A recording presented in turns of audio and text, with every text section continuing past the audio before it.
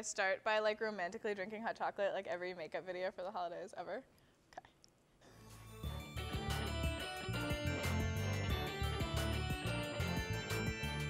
Wow, that's really hot.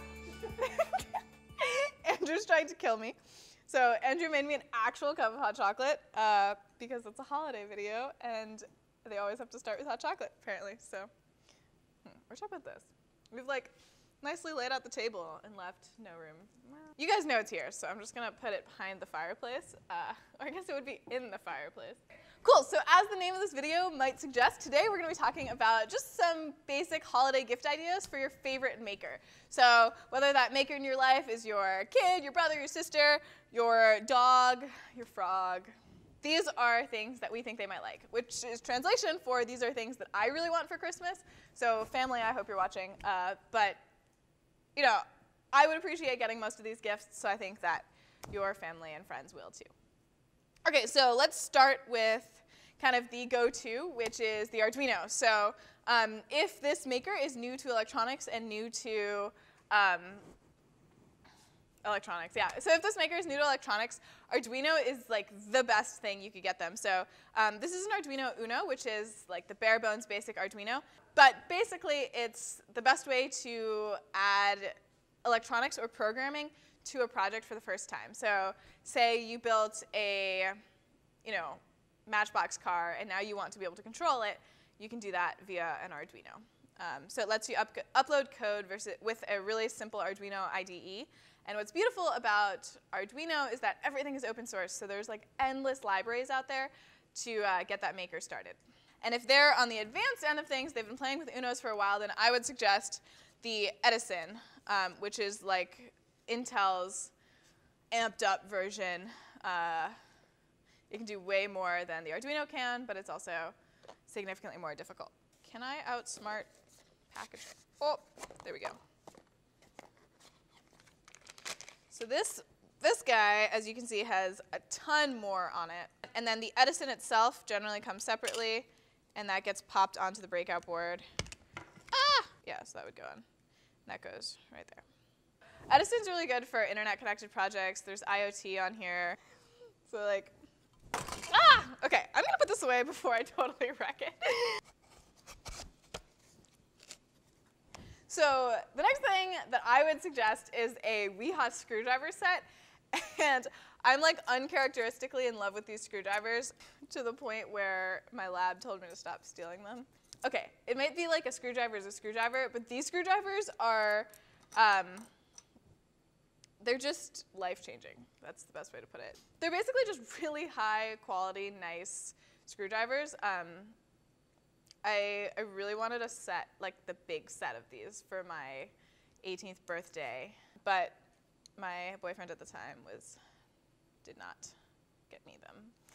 So these, yeah, just really high quality screwdrivers, and they come in a range of sizes. So you can get like anti-static ones if you're working on electronics.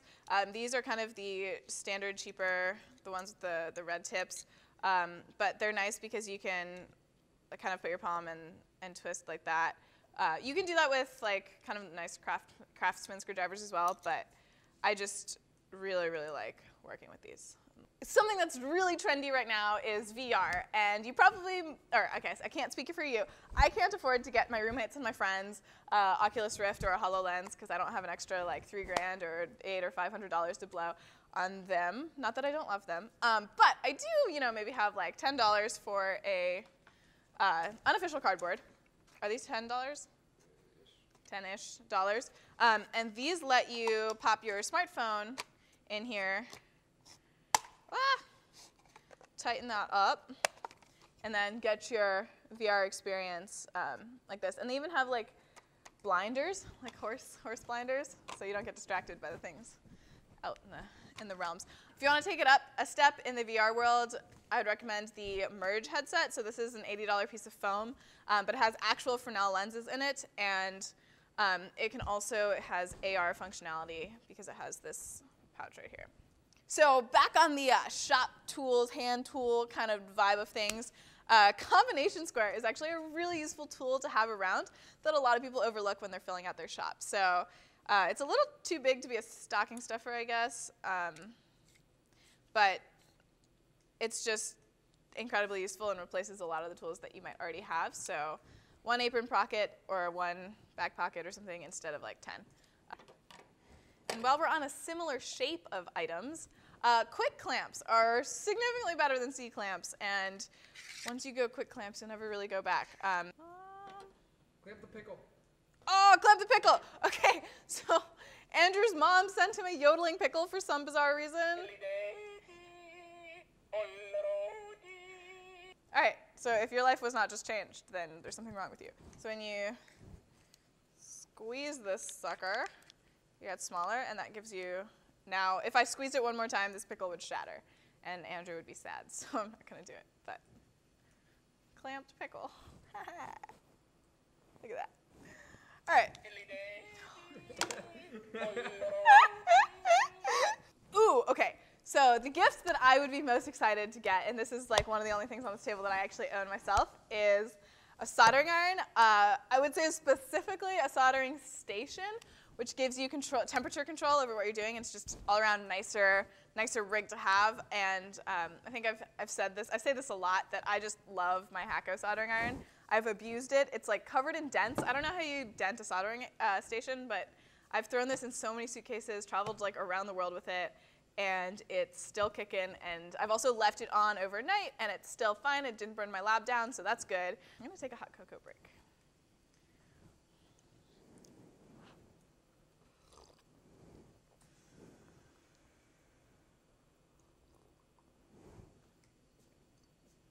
Now that it's cooling down a little bit and I can taste it, it's like less good.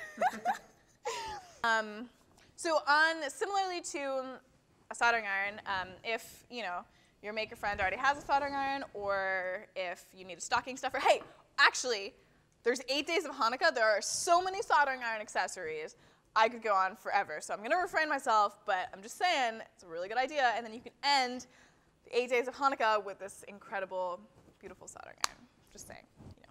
Ideas. Okay, helping hands are a really nice little tool. You can get, this is like the cheapest type you can get. There's also some fancy ones, and we'll link them down below, but basically it lets you, actually, a wire here. Okay, this is all one wire, so this is not, but say you needed to solder these 2 wires together, you could, see. The other thing that I love so much, and I'm still waiting for someone to get me these are one-handed wire strippers, so they make stripping wires so much easier and faster, and they're also just, they make a fun clicking sound. Basically, you put your wire in here and strip it, and your wire is stripped now, and it was one-handed. So beautiful.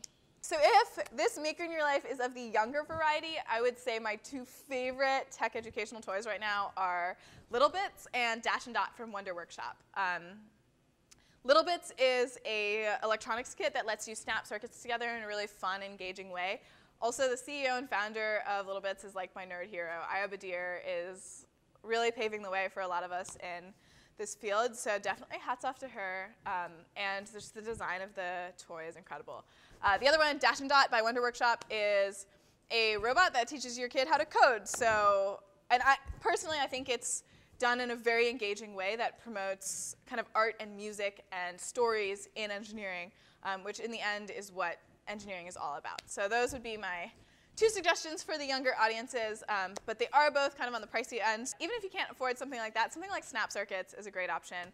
You can get that at any like Best Buy or Micro Center. Another fun gift that I would love to receive are circuit board nail wraps, and I'll throw them right here. They basically just make your nails look like circuit boards. There's kind of standard nail stickers like I'm wearing now, except circuit boards. You can also get stamping tools that have like gears and circuit boards on them, also for kind of geeky fashion love. Similar to the soldering realm, you can get a multimeter is kind of a must-have tool for any budding electrical engineer or maker or anyone. Literally everyone should have a multimeter, even if you're just checking random shit that broked. If the things in your house are broked, you might need a multimeter. Yeah, and this is a fairly nice one. Oh, my pocket-sized one is in my office. And the pocket-sized version, so if you need like a stocking stuffer version of a multimeter, I don't particularly recommend this one, but it's really cute and it fits in my purse. And if all else fails, you can always go with a yodeling pickle, because Andrew and I have gotten a massive kick out of this thing over the last couple days. Yeah, so on that note, this has been another episode of Beauty in the Vault. Hopefully this gave you some great ideas for the favorite, I can't take this seriously, for the favorite makers in your life. And, you know, we enjoyed really putting together a list of things we want for Christmas. Oh. All right, make this pickle stop. I can't. We're done.